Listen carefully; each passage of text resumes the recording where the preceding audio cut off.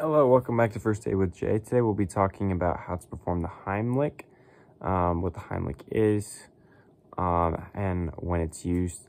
So basically the Heimlich is used when a person is choking and they have food dislodged in their throat and they can't breathe. So basically what you're going to do, so first of all, if someone's choking, you're going to approach the situation. You're going to get up and you see someone there. And they look like they're showing signs of choking, like they had food or something. They're like,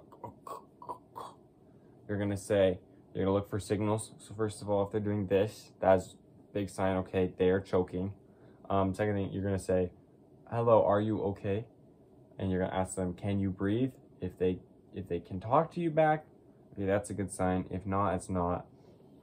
And they're gonna respond back, and they're just, you can ask them like, do you need me to perform the Heimlich or something? And they might nod or something. Maybe not, they might just be out of it, focused on their food choking.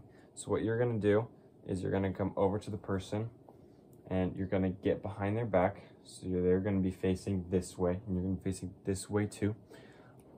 And you're gonna take your hand and you're gonna make a thumb fist like this. And you're gonna bring your other arm around and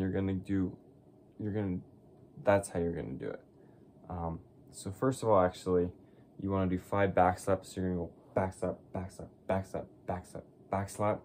And you wanna do them hard because you gotta like make some force to dislodge the food.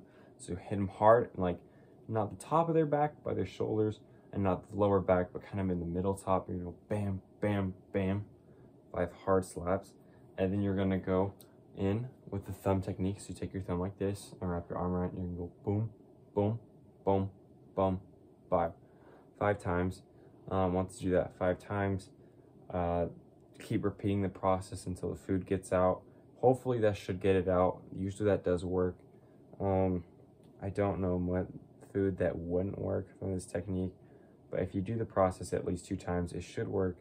And hopefully you can call some other people over and be able to help the person out. So basically, choking is very scary if you've ever been in that position, and if you can do this, you can be able to help out someone. So thanks for tuning in today's video, and I hope you learned something about doing the Heimlich. See you guys next time.